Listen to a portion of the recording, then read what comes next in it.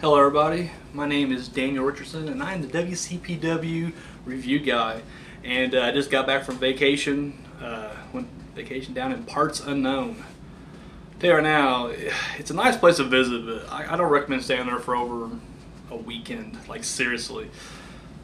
All the fucking face paint, all the fucking mask, bunch of fucking psychopaths down there. Anyways though, and I am back here right now to review WCPW Loaded Episode 5. Bam. Alright, so let's get right into it. We're still in Newcastle. Crowd's fucking on fire, which I love. Everything looks great. One thing that caught me off guard, you know, early on was, Alex Shane and Dave Bradshaw, still commentators. And at first I was a little sad because like, oh no, King Ross lost his job. Like I do feel bad for him. It's the right choice. Like, these guys just, they bring like professionalism, sophistication with them. Like it gives like I said before, an air of credibility. Like it really does. Not as that, but they're funny to listen to. I mean, once again, I'm not familiar with these guys at all. Like, this is all I know them by, is the WCPW. I'm sure they had a career elsewhere. In fact, one guy said he's a former wrestler or whatnot. But you can tell these guys have probably been commentating for a while together. I mean, they just have that natural chemistry. They really do. And not just that, but I mean, you know, not only are they funny and they're good at, but there's certain situations, and I'll get to them when I reach them, where they just kind of added more. Like, they don't know, like a seasoned fucking commentator hit their marks. You know, I'll get to it here in a second. I'm sorry, I'm getting off track here. But I do feel bad, because don't get me wrong, I don't want to badmouth King Ross. He did a great job. And I hope, God damn it, you guys can give him a job doing something else there. Like, and I'm not just talking about doing the WTF moments or whatnot. I'm talking about an actual gig at the show. Whether if it's like, you know, he starts doing interview segments, microphone ain't plugged in. Actually plug his microphone in though. Or, you know, maybe give him like his own like King's Corner like interview segment or something like that. You know, like a Piper's Pit, or, you know, well, highlight reel or something, you know, something along those lines, you know. But something, I don't know, I felt bad for the guy because he was really good at what he did, you know. Just these two guys, don't take this the wrong way, they're better. They really are, and I'm glad they're the voice now of WCPW. So, all right, so we open up with a like one of the best little mini skits, you know, Adam Pacitti. We go to his office and he's on the phone with Roman Reigns, and it's just funny because he's just like, you know, listen, Roman, I can't have you work here till you clean yourself up. It's funny. That's just funny shit right there. I'm sure Roman has a sense of humor. Anyways, he seems like a serious, you know, or a funny guy. So, but he announced that, you know, tonight we're gonna have a #1 contenders match for the world title, and it will be between Doug Williams and Aaron Stevens. Now, I don't have a lot of complaints about this episode at all. I got little nitpicks, and once again, me nitpicking does not reflect, because once again, I respect every motherfucker out there. Like, it's in this, you know, organization, whether they're the wrestlers or the people writing it, whatever. These are just my personal opinions. I'm just nitpicking a little bit. My mic's not even plugged in. You can't take me that seriously anyway. So, anyways, but the one thing kind of, you know, and I'm not talking about Adam Pacitti, the real person. I'm talking about just his general manager character. He's a bit of a pussy. I'm sorry, Pacitti, you're a pussy. You've been manhandled by Rampage in the ring. Like, he grabbed you around. You just got hit in the fucking face at Built to Destroy. Knocked your glasses. Dude, you got bitch slapped by Blumpier. No one's paying the price. Not one person is actually paying the price for any of this. Like, you're just like letting people like run all over you. It's ridiculous. And don't get me wrong, I mean, on paper, I like the end result. I like that, you know, Big Damo's not going to be stripped, which I'll get to my reason behind that in a second. But anyways, I'm glad he's not getting stripped, because, I mean, once again, you don't want to do that. But I feel like you would at least try to stack the deck against him.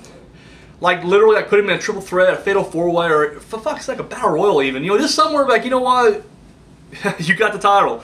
You know, you got the title. I can't change that. You know what? The referee didn't say, because, you know, a pile driver is illegal, but so is a steel chair shot. And, you know, it happens all the time behind the referee's back. As long as you don't get caught with it, it shouldn't matter, right? So, you know, you got away with it. Congratulations. But guess what? fuck you, because now, since I'm general manager, you're going to be in this gauntlet match or something. And he didn't. He literally just takes two people and he's like, they're going to fight, you're going to fight, you know, the winner. It's like, nothing against Doug Williams or Aaron Stevens either, but it's like if Brock Lesnar was in the same situation, and it's just like, all right, Brock, you know what, fine, you cheated to win, but guess what, buddy? Here's your punishment. Dolph Ziggler and fucking Zack Ryder's going to have a match. You fight the winner. How's that punishment? Like, I'm sure it's going to be a good match, but still, it's like, Damo's should just mow over any of these people. And there's no way he can lose the title because, I mean, let's face it, we want to see the Rampage Damo, you know, payback match. So, I don't know, it this kind of struck me as odd, that's all. That's all. The other thing was, and once again, I know you know, we're beyond kayfabe at this point, but I can't help it. I still want a little reasoning with my storyline. They just grabbed two people. Now, don't get me wrong, these two, you know, Doug Williams is a veteran of the British independent scene. And, of course, Aaron Stevens was formerly Damien Sandow at WWE. You know, at this point, now there's people coming, you know, later down the road, but at this point right now, highest profile, you know, wrestler they've had in WCPW. But it's like, these guys just came in off the street. Like, whenever, like, we're having the one contender match tonight, and I was just like, quickly in my mind, it's like, what, El Ligero, Joe Coffey, you know, any of these guys who's been around in one match? No, it's like, no, we're getting these two guys. They have name recognition, so. Now, I know it's an independent wrestling company, and that's the main thing about independent, you know, it's traveling wrestlers, you know, so a big name comes in, of course they're going right to the top. I get that, but just saying from like a fan standpoint, it's like, oh, Joseph Connors, that would have been, you know, a great match. Nah. Goes to the big name, guys. And then the last thing, I'm sorry, I know I'm just bitching. Trust me, this is going to be a positive review overall, but right now I'm bitching. You know, the pile driver's banned, you know, for good reason, but like on tonight's show, there was like a tombstone pile driver and a Canadian destroyer. And the referee saw both of them and didn't bat a fucking eye. He's just like, ah. Apparently, your neck will only break if you're facing one way. Or it's okay if you flip with it. It's like, ah, you're safe. Like, I don't get the logic behind that. It's almost just like, what, did you add a freaking fucking spin to that? That's alright, it's cool, it's cool. Well, holy shit, wait a minute. Is that a pile driver from top rope? No, it's fine, it's fine. Hey, are you doing a standard fucking pile driver? No, get the fuck, ring the goddamn bell. Yeah, he's out of here. What? Anyways, these are just minor complaints, that's all. Let's get to the show, though. Let's get to the fucking show. First match, you know, right now, first match of the evening is my match of the week, match of the night, whatever you want to call it. This was it. Out here right now, I know I get like super excited, like last time when it was Noam Dar versus Jay Lethal. Almost say it again, match of the year. Like, seriously, it outdid that. It was triple threat. You had Noam Dar versus El Ligero versus Will Ospreay. And I was like, and I've seen the big man, the Will Ospreay versus Ricochet match that everybody was like, you know, flipped out. And it was awesome. I loved it. I thought it was a great fucking match. And of course, you know, now you know, after watching WCPW for over a month, I'm totally familiar now with Noam Dar and El Ligero. So already knew the match was gonna be good. Had no idea it was gonna be this great. Like, seriously, I was just kind of like, you know, it'll be good, but it won't be Jay Lethal, Noam Dar good. It'll be good, but it won't be that good. Oh my god, fucking awesome! Like. And I know, like, you know, Cornette is all like, I don't like that flippy bullshit. I love that flippy bullshit. Ease up, Pops. It's okay. Awesome. Like, flat out fucking awesome. So many high spots in them. But, dude, like, when Noam Dar slaps on the Champagne Supernova, or sorry, Super knee bar on both of them, fucking awesome. That weird fucking flip kick he did, like he did like a spin kick, like they're taking turns like bashing Ligero in the corner, and then he turns around and after he hits his, like at one point Noam Dar's, you know, bent over, he does like this weird like spinning, like a scissor kick in a way, like in the back. It was fucking amazing is what it was. Just high octane, non-stop action from opening bell to the closing bell. It was great. The fact that they were all three faces was great too, because I mean that's another thing too. Seems like most companies just stick to that whole good guy versus bad guy thing. That's it. Fucking that's it. That's it. You know, it's all we're doing. And no, it was refreshing to see because I mean it's like this competition, and it was great. You know, they all shook hands. You know, before, after the match. They got standing ovation, and it deserved it. Like, it really was. And you know, the crowd sometimes gets a little carried away with the fight forever chants or this is awesome chants. This one was well deserved. Like, it was great. Like I said, you know, kudos to all three. But I was glad that El Ligero did not get pinned because, like, we knew Will Ospreay was going to go over. But, you know, he's such a big name. And really, Noam Dar, I mean, the fact that, you know, he's still in the Cruiserweight, or at least, you know, as far as I know, he's still in the Cruiserweight Open or Challenge or whatever the fuck it is. Cruiserweight Classic, sorry. I don't watch their products, so. Anyway, but he's still in it. So, there's a chance, I mean, you know, these guys could move on, you know what I mean? But, like, El Ligero, he's local flavor. Like, he is WCPW, you know? So, I'm just glad they didn't, like, trash him on the way out. Like, you know, he didn't get beat. He didn't get pinned. So I like that. You know, he's still losing the match, but he didn't get his shoulders pinned to the, you know, the mat. So, overall, really good stuff. Now, I'm kind of jumping ahead with this real quick, but I feel like this is the best place to bring it up. They keep talking about, you know, we've got a new women's division, and eventually a women's title will be introduced. And I know the roster isn't, like, super big yet, but I do feel like, you know, is there enough women for a women's division? But you got a ton of dudes anyways. Like here, like they definitely could use a secondary title. And I know you could be like, well, you know, Daniel, they used the Ring of Honor. I'm like, no, that's the Ring of Honor title though. WCPW needs like their own actual like Intercontinental title. Or I guess what the equivalent would be to an IC title. The UK title. The WCPW United Kingdom title. Bam. There it is. And I mean, because these would be I mean, that would have been a great UK title match right there, you know. These guys will definitely give legitimacy to the title, and since you're not planning on bumping them up right now to the main event, boom, it's the perfect like workhorse title. So, just a suggestion, just throwing it out there. But yeah, no, overall, awesome fucking match, loved it. We get a promo with Prospect, who has grown in numbers. We got James R. Kennedy as the manager, and then of course you got Archer, Gracie, and then now Drake. And dude, it's an awesome fucking promo. Like, I'm a big fan of Kennedy. I just dig his look. I dig his style. It's just great. And he cuts a killer promo, which won't mean shit by the end of the night, but whatever. At this moment, I'm like, yes, this guy is awesome. We get a segment with Joseph Connors and Joe Hendry, which was just fucking hilarious. I loved it. Hendry's still interrupt, like even you know, as Connor's like, you keep interrupting me, and as he's saying it, you know, Hendry's like, I don't interrupt, I never do that. It just, I don't know, it's funny. I liked it. However, you know, you know, they're still playing that tension, so you know, Connors leaves him alone. So the next match is Alex Gracie with Prospect going up against Joe Hendry. And so he's got the entire fucking like Prospect camp in his corner right there, like all three of them out there, and of course Hendry's on his own. This match was solid as well. I really enjoyed it. My only problem with it was, and don't get me wrong, I'm cool with, you know, Hendry winning because I'm becoming a big Hendry fan. Although I will say I didn't care for the Joe Hendry song or the, you know, the TNT parody. Like, I wish he would just came out with the Joseph Connors song. Like, even though they're kind of on the riff right now, it just would have been funny. He's just like, this is how unselfish I am. I'm going to keep playing the song even though you left me.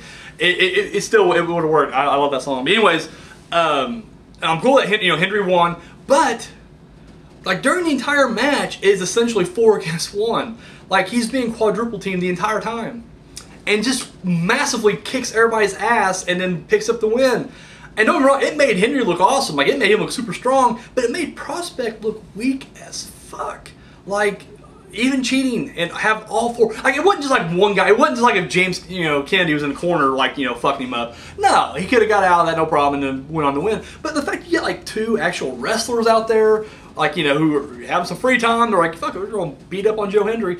And the fact that Hendry still overcame all that and still picked up the win, I'm just like, fuck.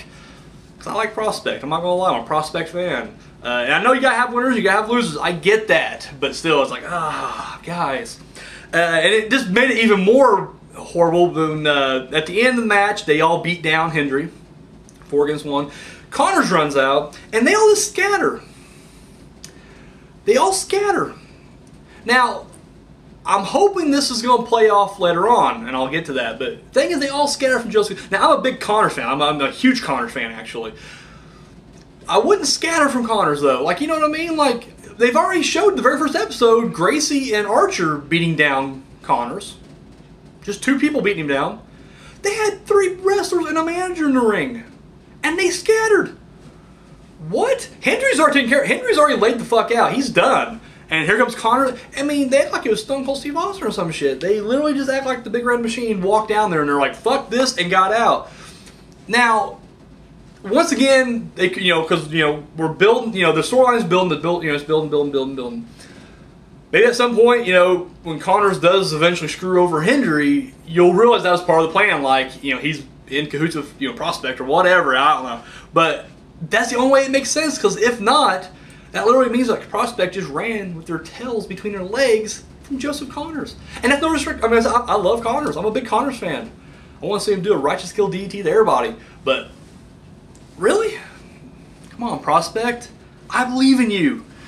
But anyway, so that's it. And then we have a moment, and it's a really cool moment too, because I mean, once again, I like a lot of people, people I like, so it's hard for me to, I'm torn, because I'm like, I want to see Prospect, prosper, but then at the same time, the Hendry Connors, like when they kind of made up, loved it. Like, it was just like, all right, cool. Like, even though it's going to end eventually, right now, let's ride it out. It's a good time. So we get a comedic skit between Martin Kirby and Grado. I don't know nothing about Grado. They gave him like an announcement. Like, whenever they announce someone big coming, they always like, there's our newest signee. And I never heard of Grado. Like, I don't mean that disrespectfully. I don't keep up with British wrestling. So this is my first foray into, like, this is my first month, like, getting myself immersed in it. So, however, the segment was gold. Just funny. I loved it. I can't wait to see more. Like, the only thing that was really missing was Adam Pacitti. Like, just sprinkle a little Parmesan on top of that would have been perfect. But, for what it was, great. Speaking of Parmesan, Pacitti comes out there and he announces the women's division and how it's going to kickstart off. Once again, and he didn't mention it then, but in one of the promos later on in the evening, they said that at like one of the upcoming shows, they're going to actually, reveal the women's title, and it's going, and I'm just like, there isn't really enough people. Is there, like, I don't know who they have in reserve, so there may be a lot more females coming, but as of right now, there's only 2, and it's like, it seems a little premature to be like, women's division and women's title. Like, he shouldn't announce, he should have just did it, you know what I mean? Like, and he just did a video, not Pacitti, but Blompier just did a video about the Divas Revolution. He's like, you shouldn't have mentioned it, you should just do it, and I'm thinking the same thing, like, guys, really? Just go with it. But the match is between B. Priestley and Nixon Newer. I hope I'm pronouncing that right, Newer.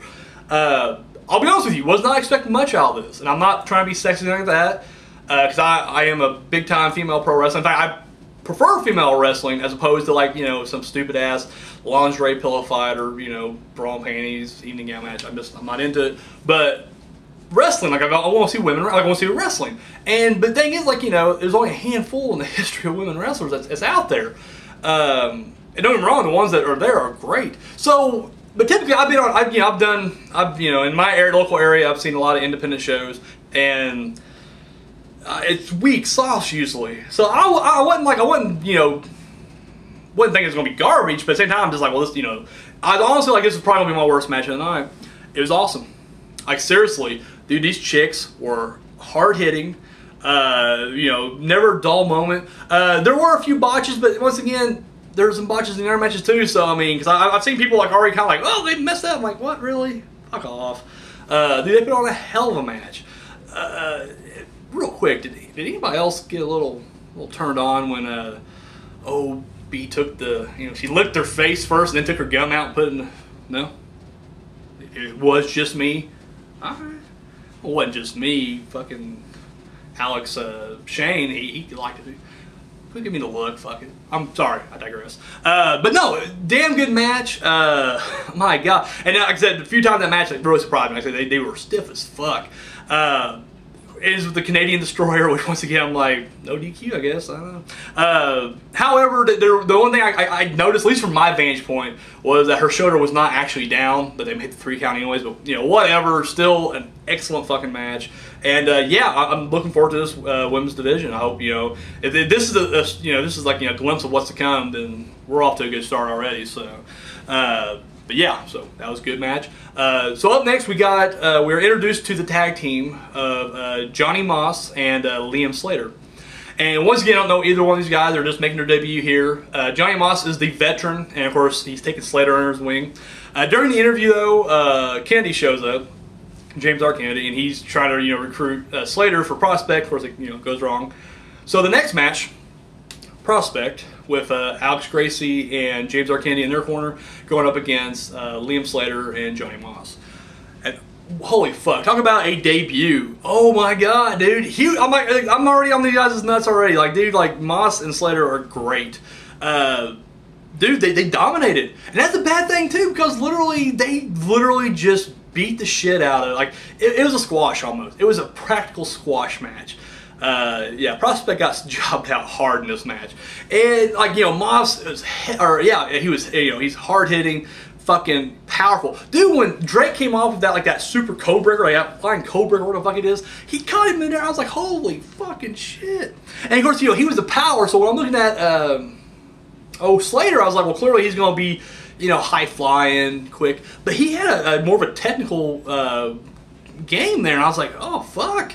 Like, yes, that's what I like to see right there. Like, I'm hardcore on the technical aspect of, you know, wrestling. I prefer to see a technical wrestler than a high flyer any day. So I was just like, great. I guess it's great because typically you got a big guy and a small guy. It's always power and, you know, high flying. And this, you know, is power and technician. So I was like, holy shit. But yeah, they just bulldozed over Prospect not having a good week. Like, it was weird. They came off such a high, you know, built to destroy. You know.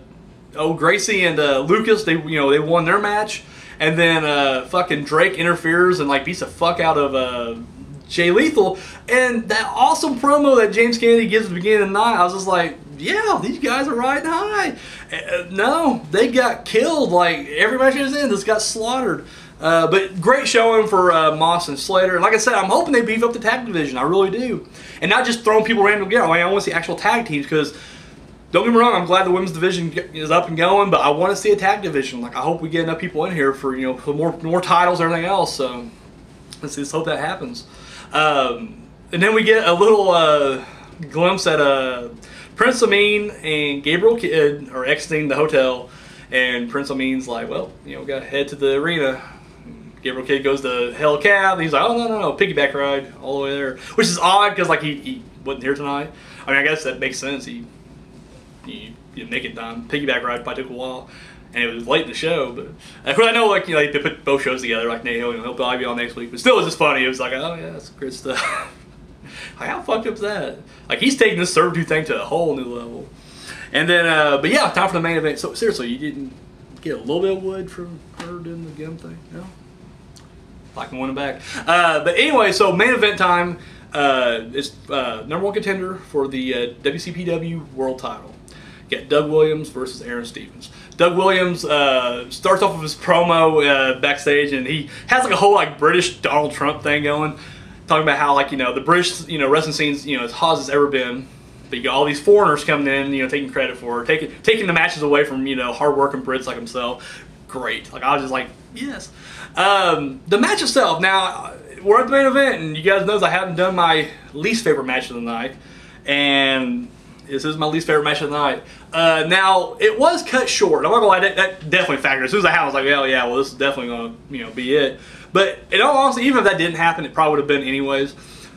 The match itself, it wasn't bad, but it was just very basic. Like, in every single match up until this point, there has been at least once, if not more, where I would be like, oh shit, you know, I had some kind of actual audible outburst to what was on the screen.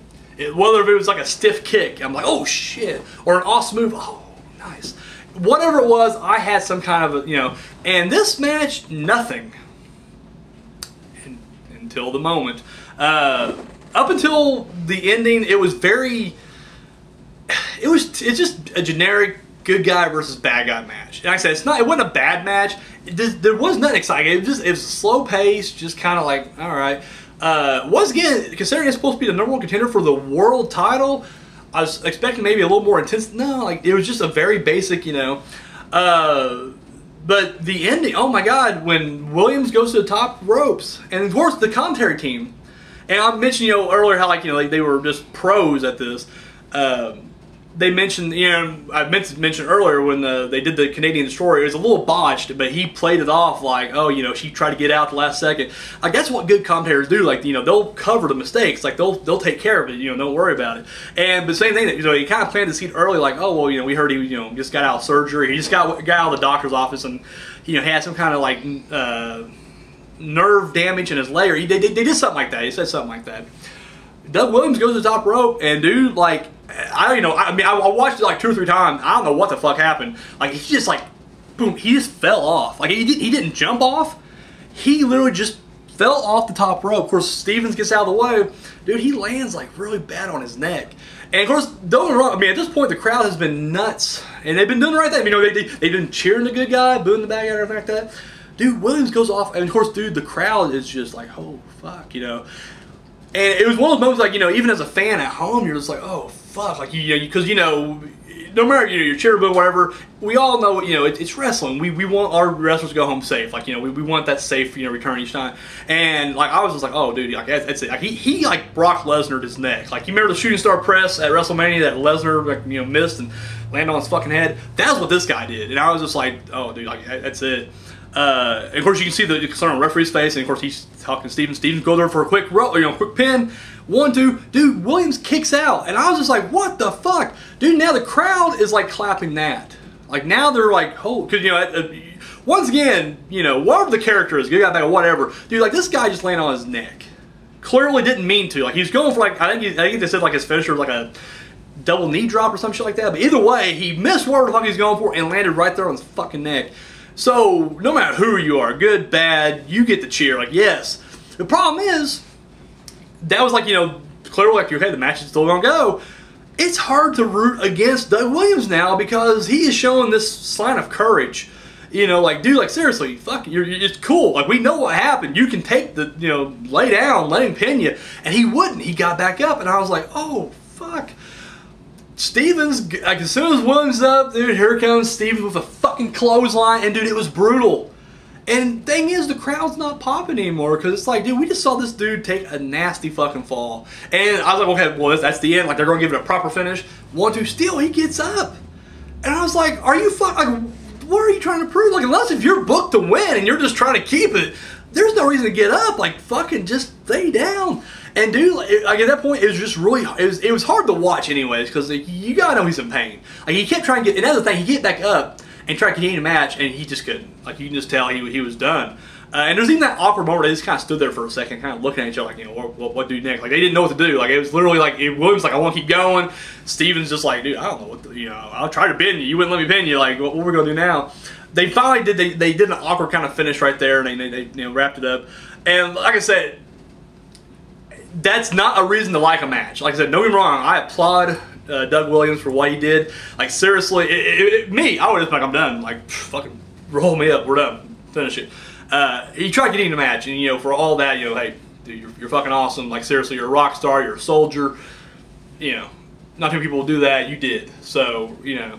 But once again, you know, it was an abrupt finish to, you know, like I said, it wasn't really a standout match, you know, to begin with. And like I said, it just made it even more awkward because, like you said, you're supposed to be booing this guy, and the fact that this guy is showing this much courage and this much passion, it's hard to boo him. So even at the end of the match, when like Aaron Stevens wins, he was doing this whole like towel gag early on that, you know, the crowd's going nuts for. He's trying to do it again, and like no one cares because like they're all like, is Doug okay? And of course, Doug luckily got out. He walked out on his own. I hope they do. I hope, you know, Pacitti or somebody on WCPW like gives like an update because I mean that was a brutal fucking fall. Like, I hope he's good. But yeah, like I said, so it just kind of like that moment kind of stole the thunder from the entire match. And in all honesty, I mean, anything that, you know, even after, because you're just kind of like, oh, you know, that was very serious. Of course, you know, Stevens win after the match. Blampier comes out because now it's going to be Big Damo versus Aaron Stevens. I think it's a couple weeks, they said. And so, you know, they're hyping that up. Of course, as he distracts him, Big Damo runs in, low blow to Stevens, and we're getting, oh, excuse me, sorry. I ate right before I did this, and I'm paying for it now. I'm very professional. Microphone's not plugged in. Low blow to him, and of course, caused the, you know, getting the feud going, getting the bad, you know, bad blood boiling here. So overall, like I said, the entire card was, you know, really good. Like I said, first match was great. The women's match was really good. And honestly, all the matches were solid. Like I said, the last match, the main event, wasn't quite that solid. And don't get me wrong, I mean, I hate the fact that their highlight was a botch off the top rope, because that's a bad, you know, highlight to have. But like I said, I'm not that excited for Stevens versus Damo, just because it just feels like this one has to be Damo winning, because once again, Stevens, you know, he's kind of a big name, and I don't know if he'll come back every single month to do these shows or not. So I don't see them giving him the title just yet. And not just that, but we don't have the Rampage Damo, blow-off match yet. So not just that, but I feel like, for WCPW, you want to keep like your homegrown talent as your face of the company. So to me, it just seems like it's gotta be Damo, which I could be wrong. And once again, that's fine. Like if it ends up being Aaron Stevens winning the title or whatever, I have faith in these guys that they're gonna make a good story out of it. I'm just saying for right now, this feud doesn't really draw me in. At least not yet. We'll wait, see where in the upcoming weeks we'll see where it goes. But for right now, I'm more curious about the Hendry Connors saga, and of course I'm see where El Ligero goes next, and of course I want to see more of the Martin Kirby Grado thing. So, but right now, like I said, overall though the card was solid. All matches were good. Like I said, and the last match wasn't bad. I'm not giving a big thumbs down or anything like that. Don't get me wrong. It was a good match. It was just the least exciting of the bunch, and like I said, really the only time it got my attention, unfortunately, was the ending. And but yeah, like I said, overall solid stuff. So guys, keep it up, please. Keep going. Like I said, you guys are doing an excellent job.